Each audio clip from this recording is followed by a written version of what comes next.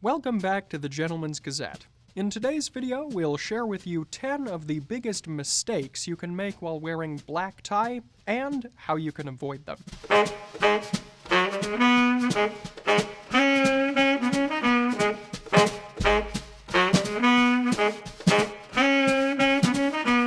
As one of the most formal dress codes you're likely to wear in your life, black tie has a surprising number of rules to help you look captivating and correct for the occasion. You can learn all you would ever want to know about these conventions from our comprehensive black tie guide on the Gentleman's Gazette website, or for a shorter alternative, you can download our free PDF guide. In today's video, though, we'll offer another approach to getting classic black tie exactly right by highlighting the things that most commonly go wrong. These 10 mistakes are not only some of the most common, but also the most aggravating, preventing men from achieving the lofty ideals of truly correct classic black tie. Think you might know already what we have in mind? Feel free to drop your predictions in the comments below. Without any further ado, let's jump in with our first mistake, which is wearing the wrong suit. By definition, a suit is any jacket and trouser combination, as well as the optional presence of a waistcoat, that are all cut from the same cloth. But types of suits and the types of occasions for which they are appropriately worn can vary drastically. And there's a sizable gulf in formality between a day suit and a dinner suit, often called a tuxedo, or, depending on the language, some variation of smoking, though it isn't actually a smoking jacket. Now, we understand why this mistake is happening more and more all the time. As fewer men are wearing suits to begin with, the distinctions between types of suits becomes even more muddled. For a comprehensive breakdown of all of the ways in which a day suit and a dinner suit are different, you can consult this video, but we'll also give you a quick summary here. First, a tuxedo jacket should have peaked lapels or a shawl collar, usually with contrasting facings. Meanwhile, a day suit will typically have either peaked lapels or notched lapels that are not faced. In other words, they're just in the same fabric and finish as the rest of the suit. Tuxedo jackets should have buttons that are faced in either plain or grosgrain silk or black bone on some vintage models, while day suit buttons can be made from many different materials in various colors. Tuxedo jackets should have 2 jetted hip pockets, while day suits can feature a variety of pockets. Tuxedo jackets should have a single galon or braid, often made from silk, running down the outside of the trouser leg. Meanwhile, day suits don't have any such decoration. By the way, white tie trousers, which are even more formal, should have a double galon on each leg. White tie is also a suit, in this case a dress suit, but for more on white tie, you can consult our white tie guide. Tuxedo trousers should not have cuffs or turn-ups at the bottom, while day suits can, but don't have to. Dinner suits are typically made from black or black-appearing wool or mohair, while day suits can come in any number of colors and materials. So, while we admit that the identifiers between a day suit and a dinner suit aren't quite as clear as night and day, we hope that these primary identifiers will help you to distinguish between them. Moving on, our second mistake for today is wearing the wrong watch. Just as certain suits are suited to certain occasions, indeed there is a time and place for every type of watch. That being said, it's perfectly acceptable, and in fact even more correct, to wear no watch at all with black tie, but if you really must wear a wristwatch, it's most correct for these evening occasions to wear formal evening dress watches. In other words, what you shouldn't wear here are sports watches. Now, we do understand that, at least at the present moment, sports watches are extremely popular. And indeed, if you've invested quite a bit of money in an expensive sports watch, it's only natural to want to show it off with your black tie ensembles. But the typical features of sports watches, like metallic body materials, chunky bracelets, and oversized, sometimes bulbous faces, are overall at odds with the sleek, minimalistic intent of true black tie.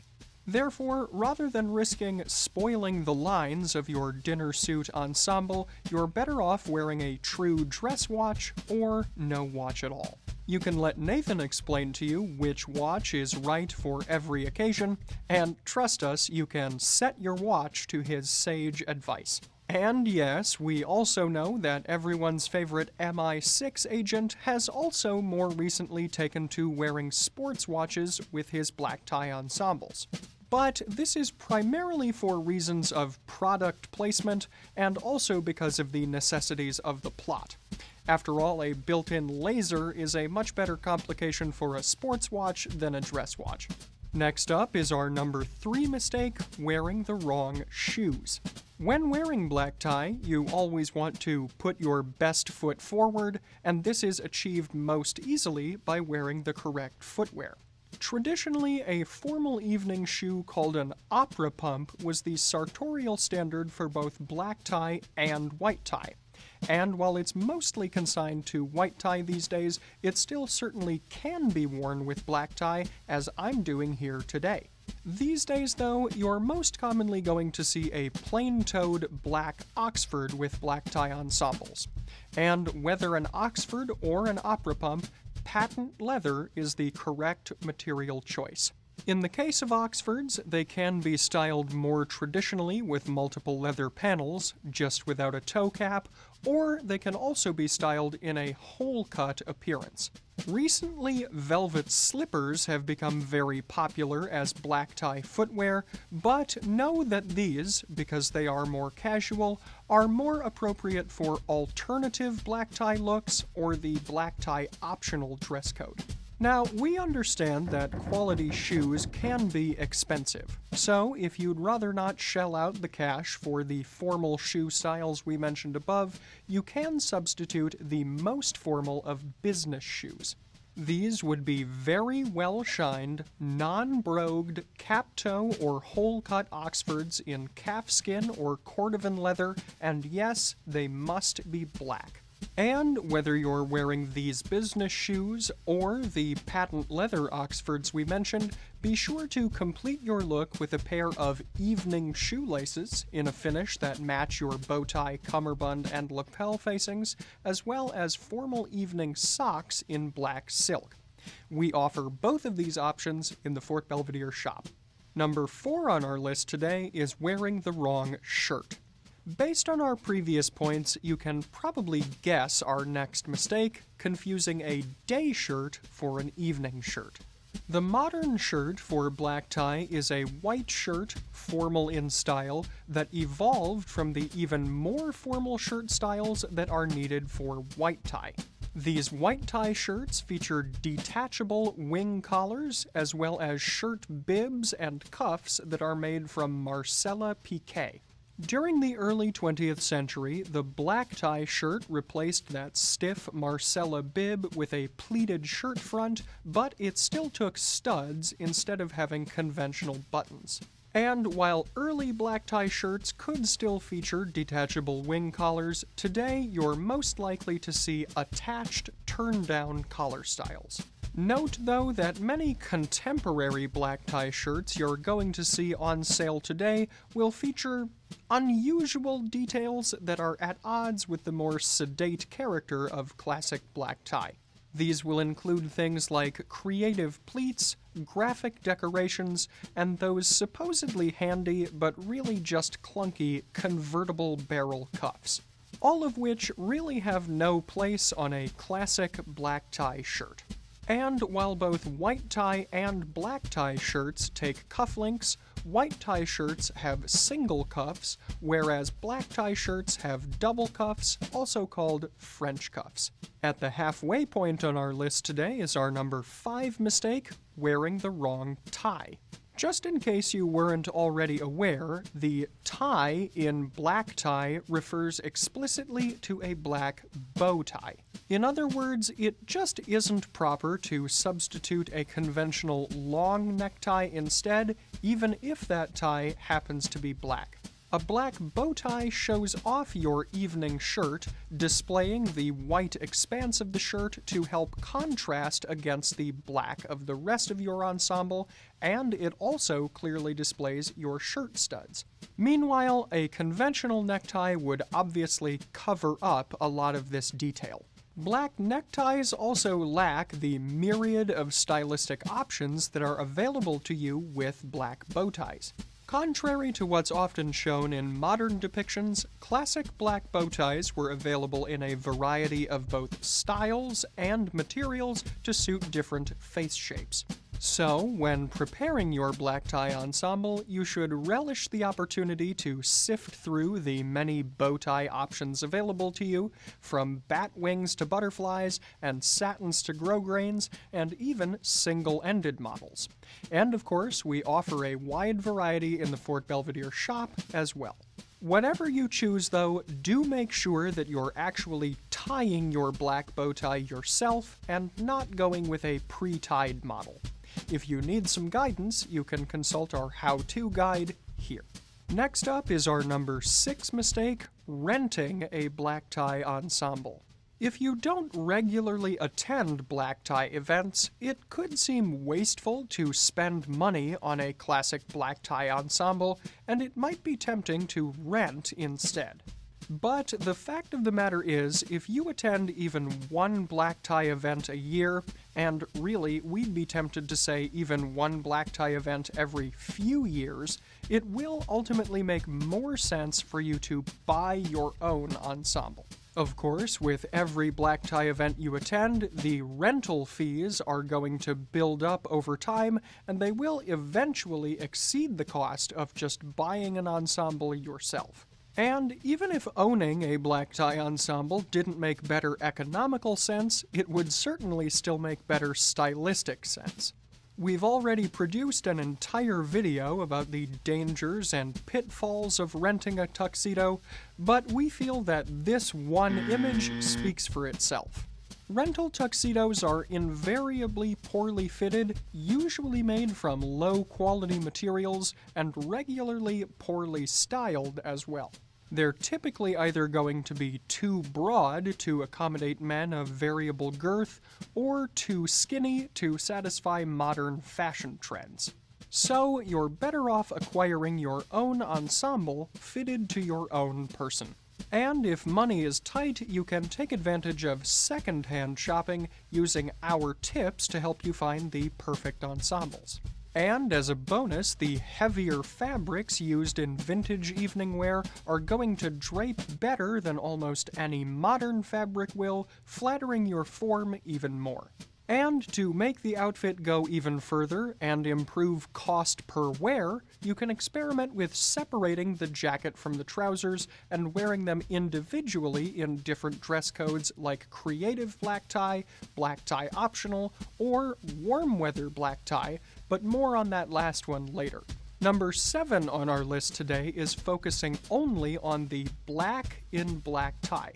We said earlier that the black bow tie is central to the black tie dress code, but don't think that this means that the color should dominate your entire ensemble.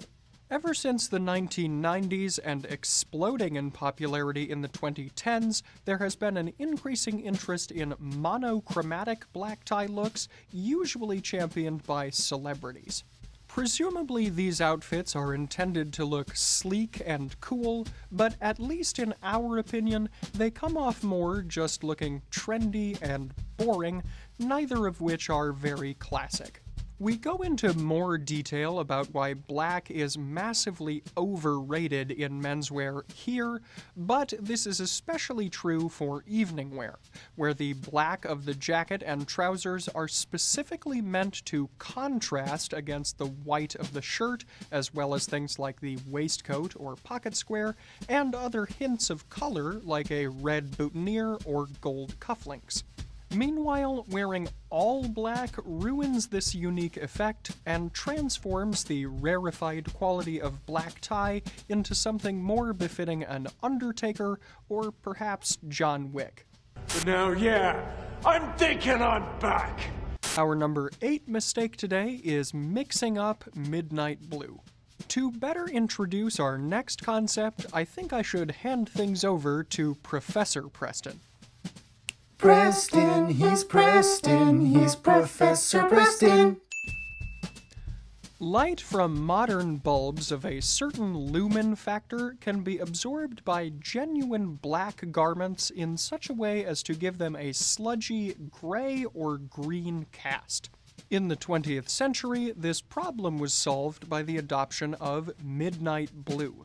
This was an extremely dark shade of blue that very closely resembled black, but reflected just enough artificial light as to avoid any unpleasant optical illusions. Indeed, it was said at the time to be almost blacker than black. Alright, with that scientific explanation out of the way, let's go back to didn't get a doctorate, Preston. You know, I prefer to be called regular Preston. Besides, he's not even a real professor. Anyway, midnight blue has remained a popular choice for formal menswear ever since its introduction, and because it so closely resembles black, it's still a stylish alternative for your black tie ensembles. Less elegant, however, is the slow creep of lighter and lighter shades into modern black tie looks, such as you're seeing here. This is clearly high noon blue, not midnight blue. In other words, if it's obvious that your midnight blue isn't black, then you're probably not wearing midnight blue. Whom might we be able to blame for the popularization of this trend? Well, again, we think it's none other than Bond. James Bond. Just compare how light this midnight blue tuxedo from Skyfall is compared to a genuine midnight blue from Dr. No. Ultimately, of course, you have free reign to select a dinner jacket in whatever color you so desire.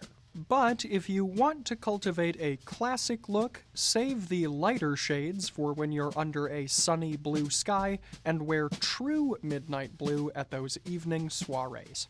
Our penultimate mistake for today is number 9, disregarding the details. In addition to the broad strokes like jackets and trousers, a proper black tie ensemble also features several small details that take the outfit from acceptable to exceptional. In addition to the aforementioned evening socks and shoelaces, there are also other essential pieces like cufflinks and studs that will provide a metallic luster to your outfit, as well as doing the necessary work of keeping your shirt front and cuffs closed. Other details might not serve as vital a practical purpose, but they're no less essential if you want to look good. If you're going to expose your waist at any point in the evening, it needs to have a proper waist covering, either a cummerbund or an evening waistcoat. And we do mean an evening waistcoat, not just a black day waistcoat with its considerably higher button stance. And of course, never wear a cummerbund and an evening waistcoat at the same time. Meanwhile, if you're wearing a double-breasted jacket, you can actually skip the waist coverings entirely, provided you keep your jacket closed at all times, which, by the way, you should. Speaking of keeping your jacket buttoned, if you remove your jacket because you're hot or stuffy, you're going to expose several of the underpinnings of your outfit, like stays, clasps, belts, or suspenders, which are going to ruin the clean lines and really the magic of your look.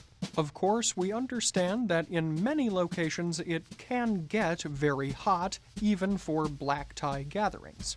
But to preserve the elegance of black tie in these conditions, consider wearing warm weather black tie alternatives like light colored dinner jackets in tropical weight wools to feel cool while also looking your coolest.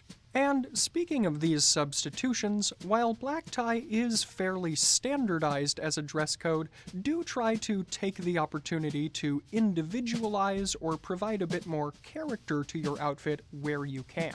You can inject a bit of personality with things like a colorful boutonniere or a creative pocket square fold. You could also try formal outerwear on for size, like a satin silk evening scarf and a Homburg hat in cooler weather, or a straw boater in warmer weather. Just make sure that when considering these finer details, you don't miss any of the basics, like removing the tack stitching from your jacket. Trust us, that's not supposed to be there after you buy it. Finally today then, we come to our 10th mistake, wearing loud black tie instead of proud black tie. A major component of contemporary fashion is attempting to stand out from the crowd by being the flashiest or glitziest. And of course, there's nothing wrong with that. If it's something you genuinely enjoy, then we say, shine on, you shooting star. I guess you can call me Glam, Preston? Man, this corner of the Gentleman's Gazette multiverse is weird. That's better. Anyway, as you might imagine, this exuberant approach doesn't really gel fully with the classic style, so it's not something that we here at the Gentleman's Gazette are going to regularly pursue. In our opinion, flamboyant additions like bold colors, feathers, sequins, or jacquard distract from the fundamental principles of classic black tie. Which is to say, a time-tested, sedate ensemble that encourages subtle personalization within a refined framework. One of the original goals of the uniformity of both black tie and white tie is that gentlemen wouldn't have to worry about what they or the other men present were wearing. Classic black tie ensures that you're never going to be overwhelmed by your clothes, leaving you instead to be overwhelmed by the evening. So then, if forewarned is forearmed, you've now got access to an arsenal of information sure to defeat those pesky black tie mistakes that can ruin a classic ensemble. And of course, we hope that being aware of these mistakes will encourage you to wear black tie more often, because the worst mistake when it comes to black tie is not wearing it at all. By the way, are there any other mistakes you think we missed today? If so, be sure to leave them in the comments below. In today's video, I am of course wearing a classic black tie ensemble that I believe exemplifies many of the standards we discussed today. This is a vintage ensemble dating from the late 1930s and made in a heavyweight black wool. The jacket is single-breasted and ventless with two jetted pockets at the hips, and it has peaked lapels finished in grosgrain silk. And rather than being faced in fabric, the button on the front as well as the sleeve buttons are carved in a grosgrain-like pattern. The matching trousers are of course also in black, and they feature a single galon down the side in grosgrain. The trousers are held up by a pair of suspenders, also vintage, black, silk, and grosgrain. My white shirt has a turn-down collar, a traditional pleated front, and French cuffs. I've got inserted into it a matching set of cufflinks and studs featuring gold as the metal and onyx as the insert. My pocket square is also vintage in plain white linen, and I've got it configured in a crown fold for a bit of personality. And one more vintage piece, as mentioned before, are my patent leather opera pumps from Allen Edmonds. Their bows, by the way, are also in grosgrain silk. Rounding out the outfit today are my accessories from Fort Belvedere. These would include our black silk evening socks, a prototype boutonniere design, which is a red carnation, and my cummerbund and bow tie, which are also in grosgrain silk. The bow tie, by the way, is one of my favorites. It's a single-ended model that provides a crisp and elegant look.